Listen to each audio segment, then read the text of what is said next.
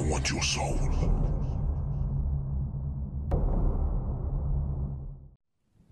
The past few years have been an absolute whirlwind for me. For years, I was a struggling writer, dreaming of becoming the next great American author, but I simply couldn't break into the literary industry. I survived for a time on freelance jobs, ranging from article writing and blogging to copywriting and editing. They say every dog has his day. Mine arrived nearly 2 years ago when my debut horror novel, Fragments of Fear, exceeded my wildest expectations and became an unexpected hit. It landed on the New York Times bestseller list, with reviews describing it as an atmospheric and chilling journey into the depths of human darkness. I hadn't reached Stephen King levels of name recognition, but copies of my book were front and center in bookstores. I even got to go on a 10-city book signing tour and participate in a few talk show interviews. My brush with fame made me wary of the limelight, so with the earnings from my book sales, I purchased a 2-story house in the suburbs. The house wasn't extravagant, but it was far removed from the bustling city and the demanding publishing industry. It became my sanctuary, a place to find solace, recharge my creative energy, and explore my imagination without distraction. It was an older house and required some work, but I was excited at the prospect of making it my own. At the top of my to-do list,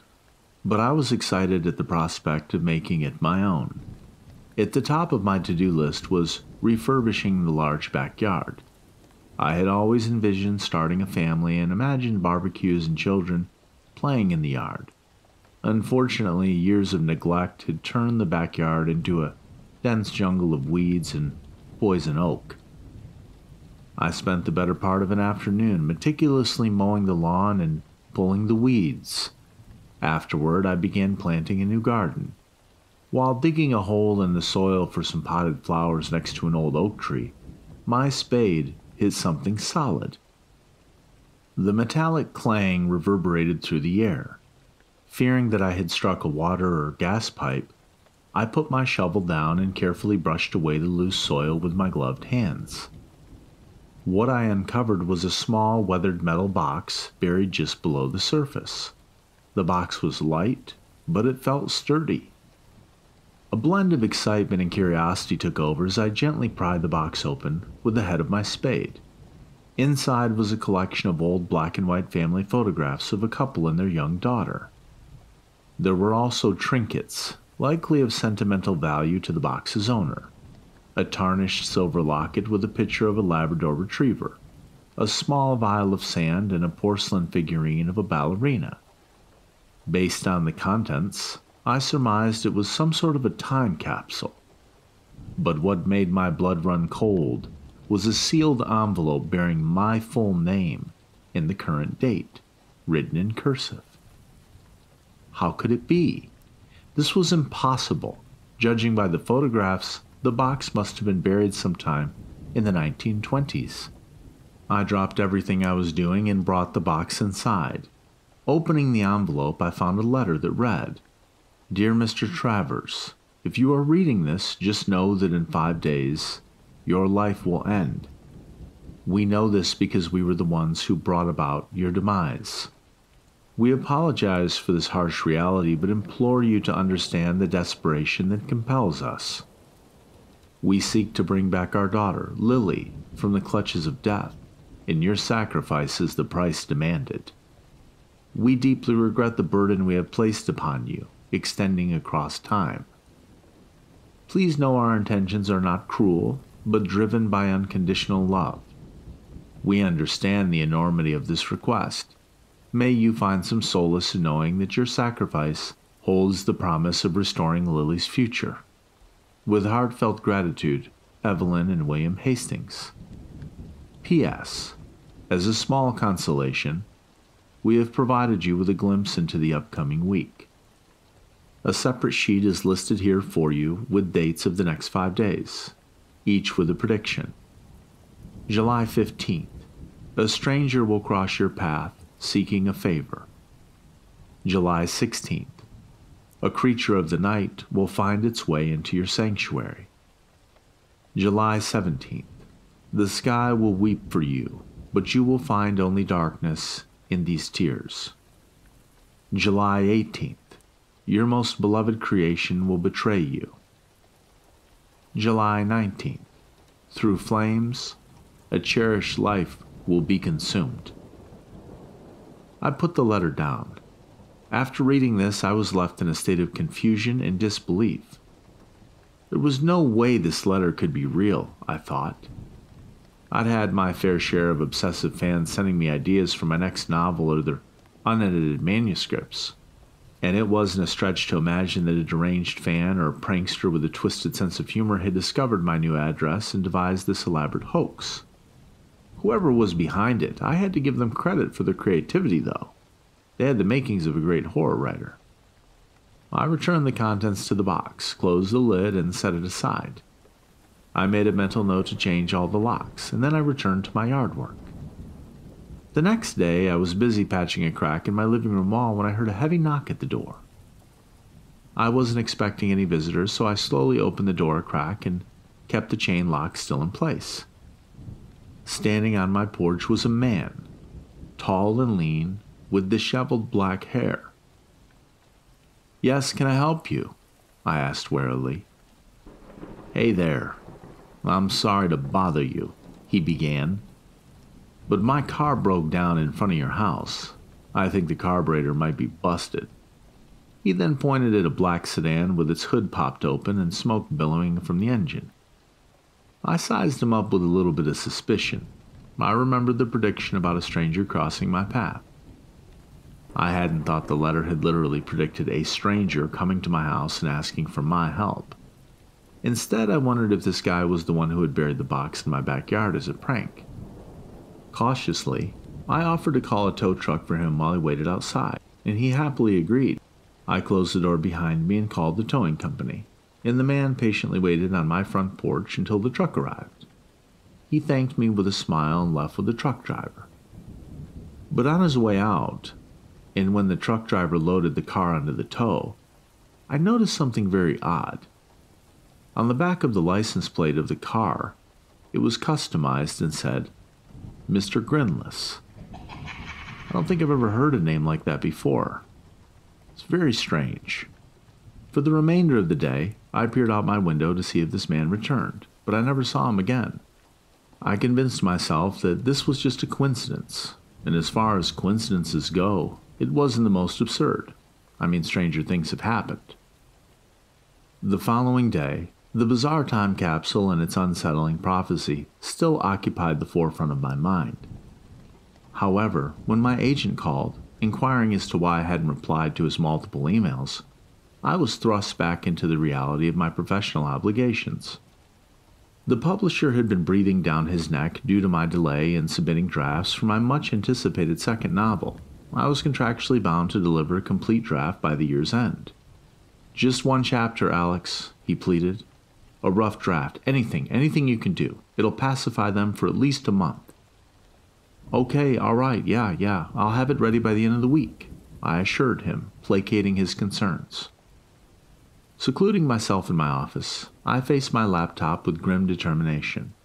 I vowed not to leave for any reason until I had accomplished a writing goal of 2,000 words. By 10 o'clock, I was sitting in the dark with my laptop screen as the only source of light. I had managed to produce only about 1,000 words. Feeling somewhat claustrophobic in my small, stuffy office, I opened the window to let the crisp night air sweep in, carrying the scent of wet grass and the faint rustling of leaves. I took a deep breath and leaned back into my chair, closing my eyes for a moment. Suddenly, a loud flapping sound jolted me back to reality. I jumped from my chair, my heart pounding in my chest. From the darkness of the night, a shadowy figure then swooped into my office. Panicked, I ducked, my mind rushing back to the note's prophecy about a creature of the night. Was this it? The figure collided with my bookshelf, sending my books showering to the floor, and hooted loudly before landing on my desk. Gathering my courage, I switched on the desk lamp. The room was instantly bathed in a warm glow, revealing my intruder, a barn owl. With an eeriness that sent a chill down my spine, the owl slowly turned its head almost 360 degrees, like a scene out of The Exorcist, observing its surroundings. I had never been this close to an owl before, and I hadn't realized how large they could get. This particular one was almost the size of a young child. "Hey there, easy now," I said, grabbing a flashlight from my desk. I slowly approached it, still crouched, with my flashlight arm extended. Before I could get very far, the owl spread its wings wide. With a powerful flap, it took off again, sweeping across my office and flying straight out of my window. My meticulously organized notes fell victim to the gusts created by the owl's wings, scattering across the room like confetti. I poked my head out the window and followed the bird with the flashlight beam. I saw it glide into the tree line, and it was slightly unnerving how its flapping wings barely made a noise. It perched on a branch, turning its head around to look back at me, its massive eyes reflecting back my light. I jumped back, shutting the window with a bang. As I paced around the room, cleaning the mess that the owl had created, I felt a sense of unease. One prediction coming true. I could pass off as a coincidence, but this one was oddly specific. I was starting to fear for my life, but what could I do? Go to the police? I would be sent for a psych evaluation before I was able to even finish my story. I couldn't sleep for the rest of the night. Instead, I stayed up, researching everything I could find about the history of the house and the family in the photograph. The articles I found about the house revealed that it was built in the 1880s and had changed hands several times before being bought by a young couple, William and Evelyn Hastings, in 1921. They had a daughter named Lily Margaret Hastings in 1922. I found a news article from 1927 titled, "Miracle Child Thought Dead Wakes Up at a Funeral." The article revealed that Lily had fallen into a frozen lake when she was 5 years old. She wasn't breathing when her father pulled her out and was declared dead. As embalming wasn't common at the time, her funeral was held the very next day. The article reported that as they were lowering her casket into the grave, mourners heard faint scratching from within. When they ripped open the lid, they found the child shaken, but very much alive. Doctors were baffled at how she had survived the whole experience. The theory posed in the article was that the icy water had put her into a deep coma where her breathing and heartbeat were too faint to detect. The only other significant thing I found was an obituary for Lily from 2019. She had lived a long, full life, after all, and passed away peacefully in her sleep at the age of 97 years old. She was survived by 2 children, 6 grandchildren, and 3 great-grandchildren. The obituary noted her love for dogs and the beach, and her career as a professional ballerina. And that explains the trinkets, I muttered to myself. The obituary was written by her granddaughter, Hannah Sullivan, who was the local head librarian. I took a glance at my watch, and it was already 5 a.m. I could see outside that the morning brought a dense layer of cloud cover. As predicted, a sudden and violent storm swept over the neighborhood, casting a shadowy gloom that echoed in my inner turmoil. My rational side still insisted that this was all an elaborate prank, but the creeping doubt in my mind was growing stronger with each passing hour. I reasoned that if anybody had any answers, it would be Hannah Sullivan. I looked up the library where she worked and saw it was only a 20-minute drive away. I waited for the storm to break before heading out, and by 10 a.m., the storm showed no signs of letting up, but I was desperate for answers.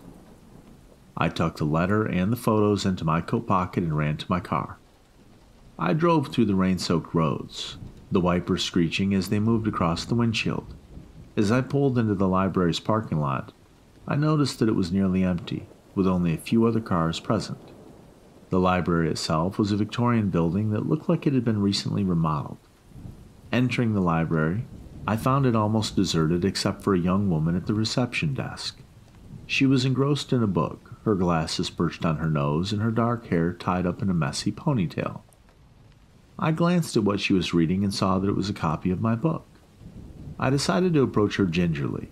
I was soaking wet and still unsure of how to explain my strange predicament without sounding like I was fucking crazy. As I neared the desk, she looked up, setting her book aside and offering me a warm smile. "Hello," she said, her eyes brightening behind her glasses. "Can I help you find anything?" Yeah, I'm actually here to find Hannah Sullivan," I replied, meeting her gaze. "I read that she works here." The woman looked at me with suspicion. "May I ask who is asking for her?" she said. I knew I just couldn't tell her my true reason for needing to see her. I literally had one card to play. I decided to pull out a business card from my pocket and slid it across the desk. She read it, her eyes widening. "The Alex Travers, the author of Fragments of Fear?" she asked excitedly. She checked the photo on the inside of her book's jacket to confirm. And I concocted a convincing lie about wanting to research local lore for my next novel.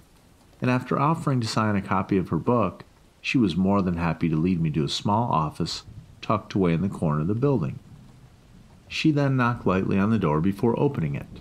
"Miss Sullivan, there's someone here to see you." "It's actually Alex Travers," the young librarian then added in a giddy tone. Hannah looked up from her computer screen, surprised by the interruption.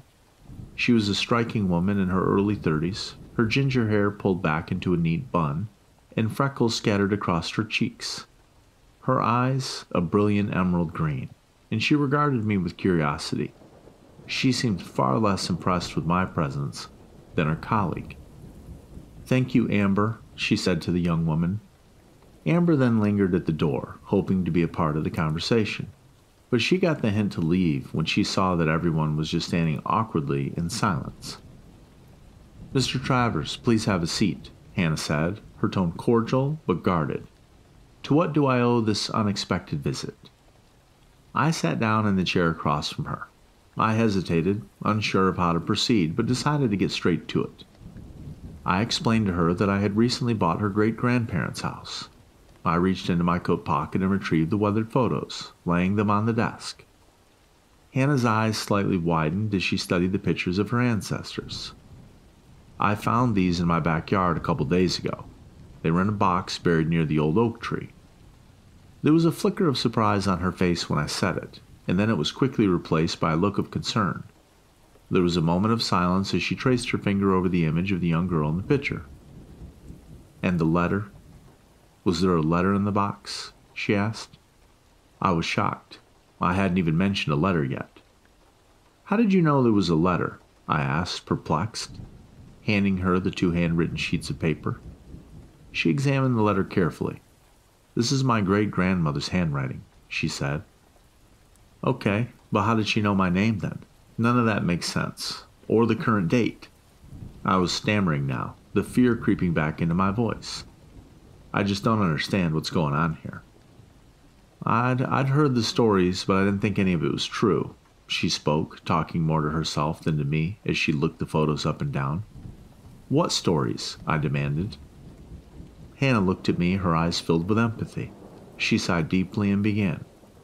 "Mr. Travers, my family has a rather complicated history. My great-grandmother Evelyn was a spiritualist. She held all sorts of rituals. She believed she could communicate with the dead.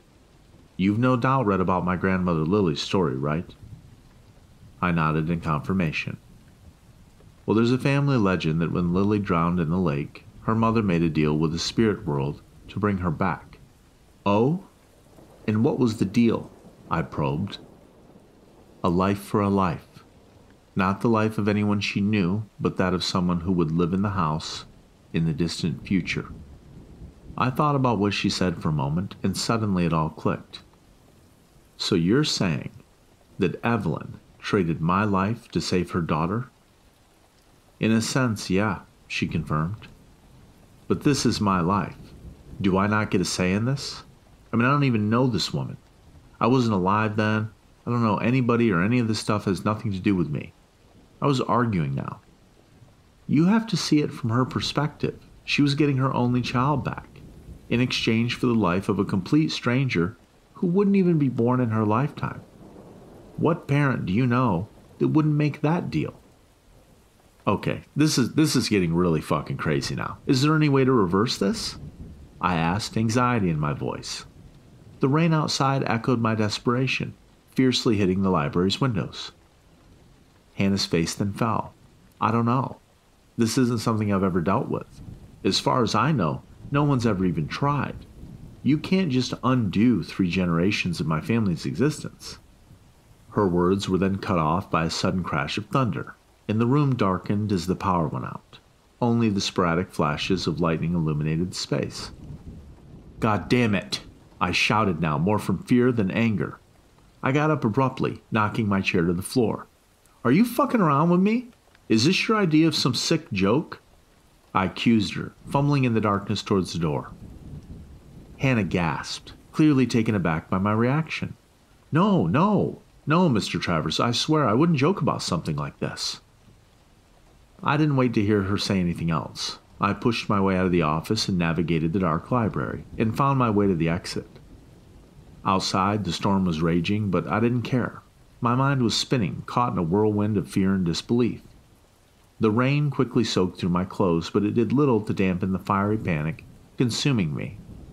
I sat in my car, staring at the list of prophecies. The next to the last one worried me almost as much as my own impending demise. As I read the phrase, "Your most beloved creation will betray you," one more time, a shiver ran down my spine. My first thought was of my book, my characters, but how could fictional characters turn on me? I wondered for a minute. I spent the rest of the day in a daze, trying to piece together the cryptic prophecy. I pored over my manuscript, searching for any character or plot point that could possibly betray me. But I didn't know what I was looking for. I don't even remember falling asleep, but I was awakened by a news alert on my phone. The headline sent a chill through my veins. Fanatical reader commits heinous murder, recreates scene from fragments of fear. I couldn't believe what I was reading. It felt as if the floor had given way beneath me. As I read the gruesome facts of the crime, my heart started pounding frantically. The fan, a man named Robert Miles, was reportedly obsessed with my work, especially the serial killer character, Orion West, from my book. He had been apprehended after strangling his wife, which he claimed was an homage to one of Orion's most brutal killings. Feeling nauseated, I dropped my phone. My mind was racing.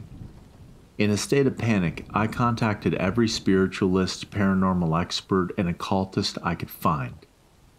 All were either incredulous, dismissive, or too eager to exploit my desperation. None were able to offer anything concrete or even plausible.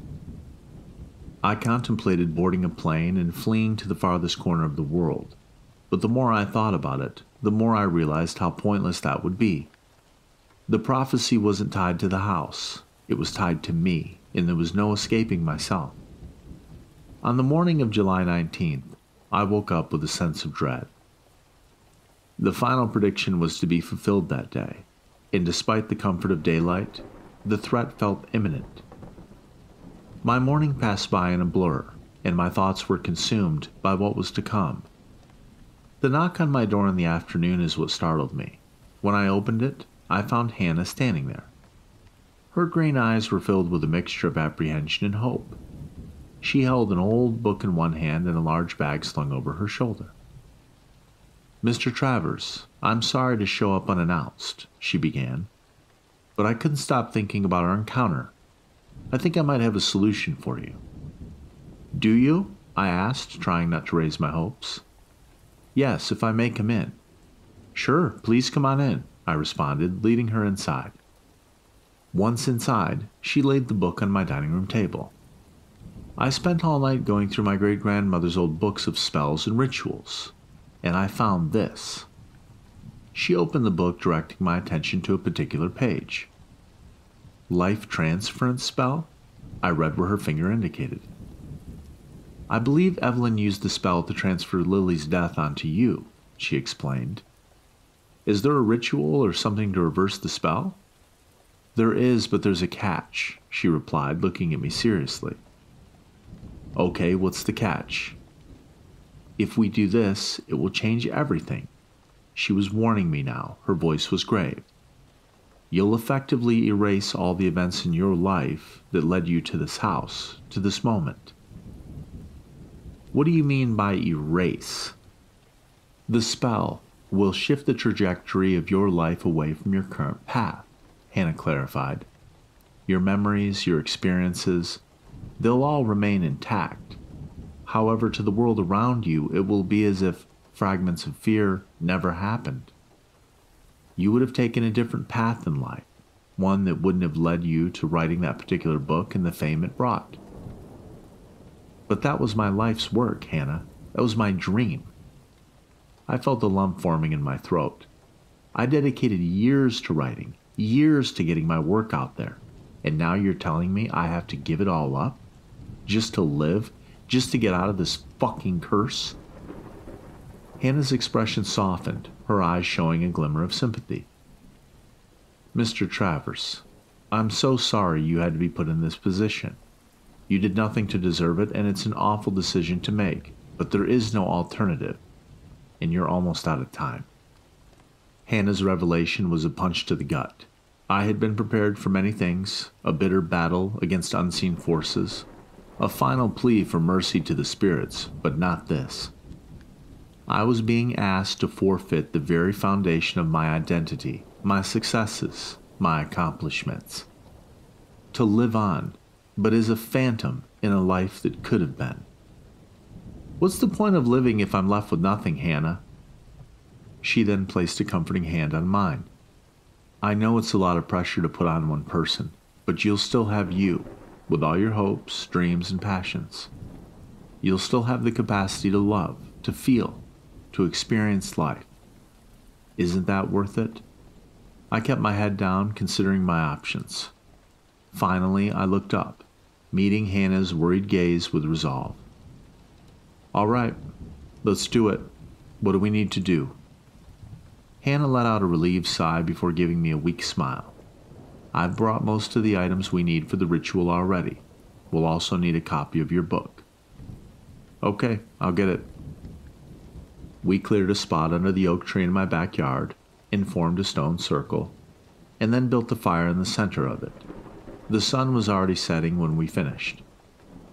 Holding a copy of my book in my trembling hands, I exchanged a glance with Hannah. The enormity of our decision hung heavy between us. You have to do this. This is your life, she reiterated, her voice shaking with emotion. And I nodded, unable to muster a response. I held my book over the flame, the heat nipping at my fingers. My heart sank as I remembered the countless hours, days, and months I invested into creating this story. It was more than just a book to me. It was a piece of my soul, and I was about to watch it burn.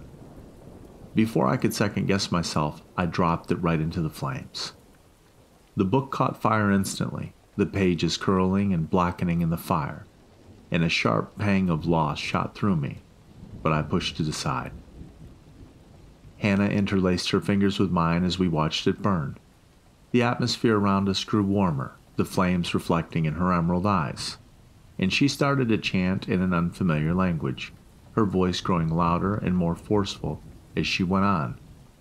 I watched in awe as the fire seemed to dance in rhythm with her words, and I could hear the echoes of other voices, disembodied and inhuman, chanting along with her.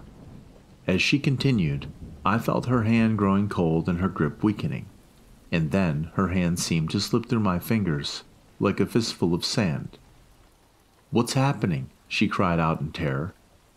I hesitated for a moment and then turned my gaze back to the flames, and her eyes followed mine. The fire had burned through the cover of the hardback, revealing pages crossed out with a marker, and her grandmother's silver locket hidden between them. "I'm sorry, Hannah," I confessed, my voice choked with guilt. "I just couldn't give it all up." "Oh my God, you altered the spell," she stammered, her form flickering and gradually fading. "You just erased my family." "Yes," I admitted, my heart heavy. "I had to. You said it yourself, Hannah, a life for a life." The look of betrayal on her vanishing face was unmistakable. She opened her mouth perhaps to say something, but before she could, she disappeared completely, leaving me alone in the cool summer night. I stood there staring at the flame until it burned itself out, and I felt completely alone. I went back inside, and out of morbid curiosity, I looked up the obituary for Lily Hastings. It stated that she had died at the age of 5 after falling into the frozen lake. There was no miracle, no scratching in a casket. She was just simply dead. I did feel some remorse for Hannah. She was just trying to help me and didn't deserve to be wiped from existence. But I hadn't asked to sacrifice my life for her grandmother's. My life had been hijacked, used, and manipulated, and all I did was take it back. My next novel, Echoes of the Past, was another critical and commercial success. The world saw the triumphant return of a favorite author, not knowing the ghost that lingered behind my successes. And out of a sense of guilt, I decided to dedicate the next novel to Hannah Sullivan, Lily Hastings, and all those forgotten from the Hastings family tree.